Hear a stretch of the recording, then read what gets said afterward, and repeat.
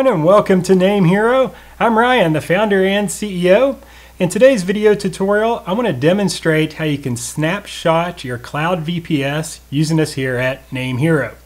So at the end of 2022, we released our brand new Managed Cloud VPS line of servers. Now these are fully managed VPS instances, and they're built with the same technology that we use for our shared and our reseller cloud web hosting. These are very powerful for your business because you have full access to them, and they're single tenant based, meaning that you're the only customer on them, and which makes them perfect for high traffic websites, as well as some of our other resellers out there that are too large for a reseller account. Now, we have our snapshot system, and snapshots are very, very helpful in the event of a disaster or an emergency. So let's say you've created your site, or you've created your VPS or with multiple sites on it, and something happens. God forbid that something becomes compromised, or maybe a setting gets changed and you can't access the VPS, or you can't access the data. Well, using our snapshot system, you can quickly and easily recover from the previous snapshot with just a couple minutes downtime.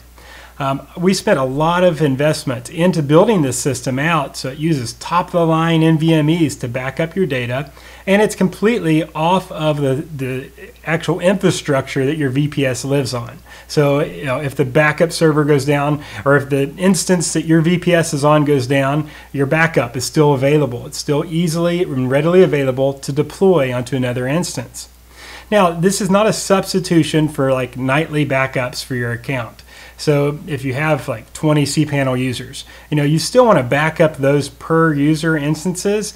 And a lot of our customers will back this up over to Amazon S3, or they'll have just another SSH account or SSH Linux server that they're accessing to back up individual files. But this is like a full VPS snapshot. So meaning that you can't just cherry pick the files, it recovers the entire system. And so it's very useful, in the event of an emergency, in the event that you need to restore the entire server. Me personally, anytime I'm doing a systems upgrade here at NameHero, I snapshot the entire system. So in case something goes very wrong, we can easily just recover from this without having to go through and recover each account. It's very, very effective because we've got these NVMe drives in the backup snapshot system, and we have dual 10 to 20 gig links on it. So it's incredibly fast, and we've spent, again, a lot of investment to make sure that our backup system is not only reliable and redundant, but it is quick, and the backups happen very quickly, and also so do the restores. So first off, I want to show you where this feature is, and then I'll walk you through on how to use it and how to schedule these backups. So if I click at the top of the site here, Managed Cloud, you'll see these VPS instances right here. Now again, these are fully managed, meaning that if you don't know if you've never managed your own Linux server before, you don't have to have a systems administration background to deploy these. They're deployed very similar in the same fashion as our web hosting and reseller hosting accounts. They come fully installed with cPanel and Web Host Manager, so you can just point, click, add your customers or add your websites, and easily get on to using your service. So we have a 2 gig, 4, 6, and 8, and I don't want to get too much into the features behind each one, but it is important to highlight how much resources each one uses, because that's important when we're going to talk about configuring these backups. So each one of these has an allotment of disk space, 30 gig NVMe, 60, 90, and 120. You also have the differences in the RAM, 2 gigs of RAM, 4, 6, 8, as well as in the CPU cores. So our most popular is this 6 gig. So I'm just going to click order now. And again, I'm not going through the whole order process. I just want to show you where these backups are configured, because it does not come by default. There's some customers that say, hey, I'm deploying a VPS for dev or testing purposes. I don't need backups on this instance. So instead of just putting it standard in the price, we allow you to choose whether you need these or not. Now, if you're using these for production, I highly, highly, highly recommend that you have these. Just an extra peace of mind. So if I scroll down here, you'll see right here, backup quota. So we have 100, 250 gigs, and 500 gigs. If you need more than 500 gigs, reach out and we can help you get a custom backup plan for you. But it's really, 100 gigs will get you started, and this is only on the space you're actually using. So on the 6 gig VPS, the storage space total on the entire VPS is 90 gigs. So 100 gigs is going to allow you basically one backup of the full server. You have about 10 gigs to spare on it.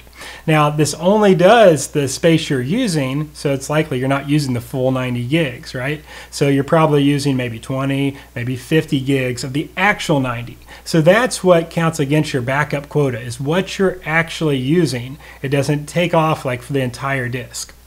Okay, and we also do these incrementally. So each night as a system snapshots, if you schedule it, then it's only going to push out the new or the change files to the backup server. So it doesn't have to like write a new backup from scratch every single time it runs. This is also very efficient. So I always recommend to most customers, start with the 100 gig. I understand budgets and all that. And then once you reach this quota, you can easily upgrade right inside of our interface to the next slab. Now, if well, Ryan, I'm using 80 gigs of my 6 gig VPS, then, and you want to have more than one night retention, you probably want to go to 250 or even the 500. It's up to you. And also, if you have like certain compliances within your organization, some companies, like especially if you're dealing with e-commerce, they might require that you keep a certain number of backups. So make sure to check on, if any of those items are particular to your case. Okay, so this is where they're selected, and once you sign up and spin up your VPS, then you have instant access to these inside of your user interface. So I'm going to go log into my demo account. If you're following along and you want to set up backups right now on your VPS, feel free to do so. So I just want to go back to the main site. I just want to sign in here. I'm going to demo NameHero.com, and then we're going to paste our password. All right, now this is my demo account, so I've got several services in here, but I'm going to go to My Cloud, and this one right here, my 2 gig VPS is the one we're going to test with today. And you'll see I don't have any disk or bandwidth usage. This is just a demo. However, I have backups. So you'll see these right here. Under Additional Tools, you'll see Backups and Backup Jobs, as well as our graphs and our task history, and you also see the backups here. Now, if you have not purchased backups, then these options will not be available to you. You'll be able to click into them and it's going to be a gray icon. So you have to make sure that you've actually purchased the backups on your VPS in order to have access. Again, we do that as a courtesy because some people, they don't want to have backups because they're not using it for production. All right, so 2 options. First, backups. All right, this is going to show you the actual backups that have been taken of the VPS. So this is not just a scheduler, this is the actual backups that are available to you. You can see I don't have any. So if I want to create a backup, all I have to do is click New Backup, and I'll get this pop-up window. How do I want to compress it? If you don't know, we only have one option on here, but some of the other VPSs, we might be expanding on our compression ratio, but just pretty much you want to leave this default, even though this is my only choice right now. And we do want to snapshot it. Snapshotting temporarily freezes the file system, and so that way nothing stops. Your website continues to operate, nothing goes down. So you want to continue to choose the snapshot mode by default. You can suspend and stop the VPS, but that's going to interrupt your live traffic. We built our system specifically so you can easily snapshot your system. All I do is confirm. All right.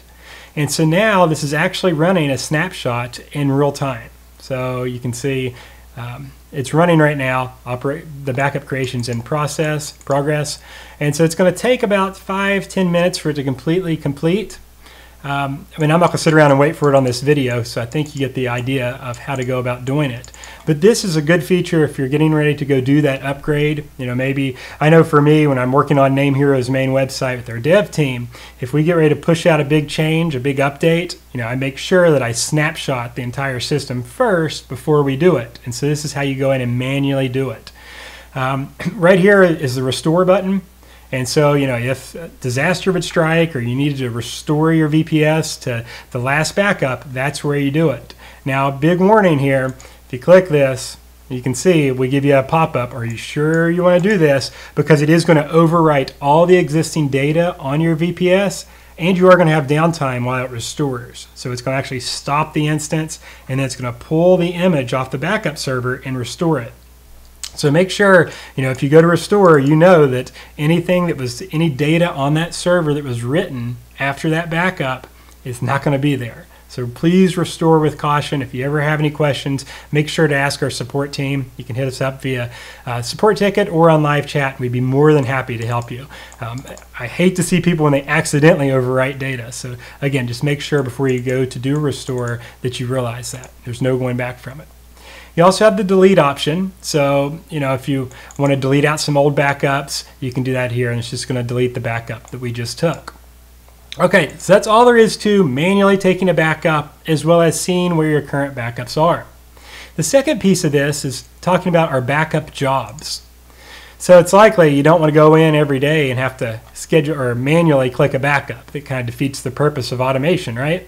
So we allow you to schedule an actual backup job nightly or daily, whatever works for your specific case. So you can see we allow for 7 days retention.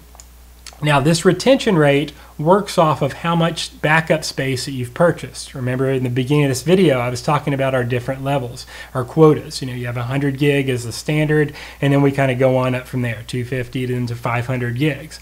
It's only based on what you actually used, and these backups are incremental. And again, that means that only the changed data is pushed to the next backup, and it makes it really fast, and it also is very efficient that you're not paying for space you're not actually using.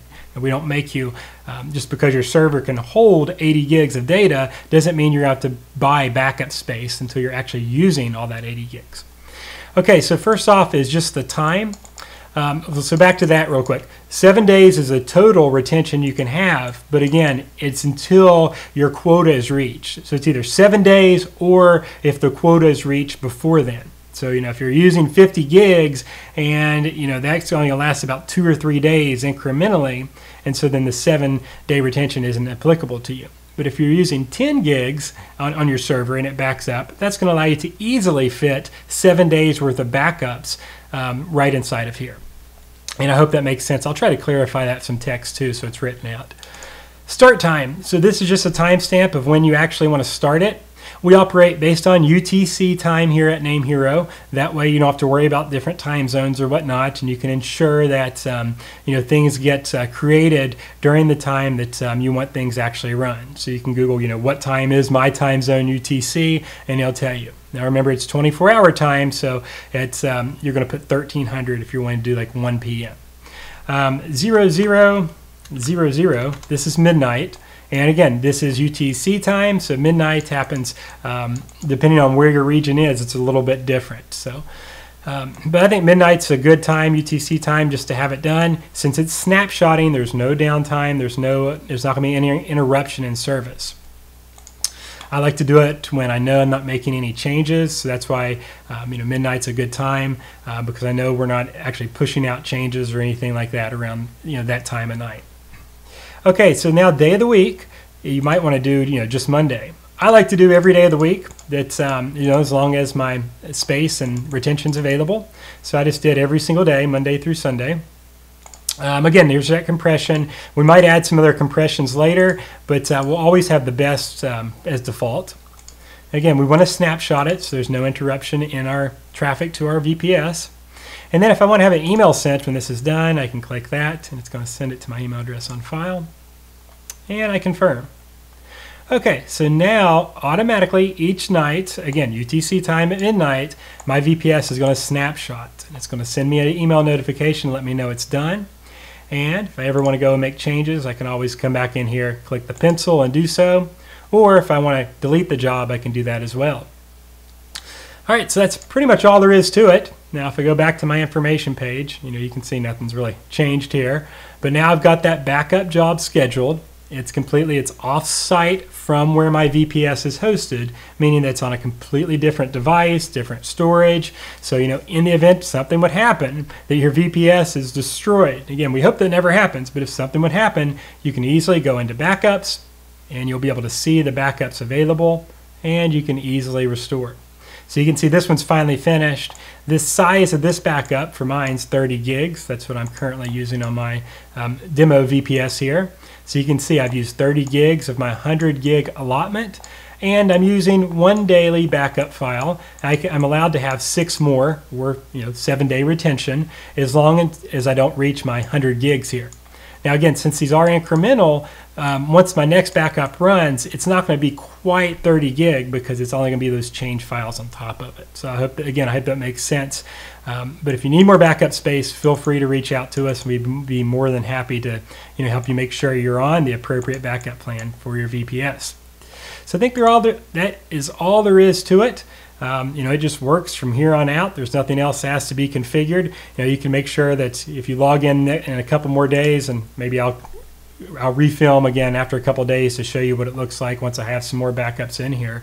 But that's how it's done. Super simple. There's no technical knowledge. You don't have to go install anything on the server, and my backups are available right here to restore. Important things are, remember that you have whatever the quota you purchase, that's the amount of space you can actually use. It allows for a maximum of 7-day retention, and these are full server, full VPS backups. You can't cherry pick files out. If you need to restore just like one image or one email, you can't do that with these. These are like for the entire VPS, and so these aren't a substitution for individual account backups, but they are, that complete VPS backup. So in case something happens, you can easily get back online without prolonged downtime. That's the big thing here. We don't want you to have downtime, had a disaster strike, so you can easily restore from those. So I hope this video helped explain our backups and how you set these up. If you have any questions, feel free to let us know. If this video helped you out, I certainly do appreciate all the thumbs up, and also hit that subscribe button so you can be made aware when I have the next video out. I'm going to do a lot with our new Managed Cloud here. I want to really explain the technology behind these. We use proprietary technologies here at NameHero. I personally racked and built a lot of these specific infrastructures that these are on, including that Snapshot system, so it's really important to me.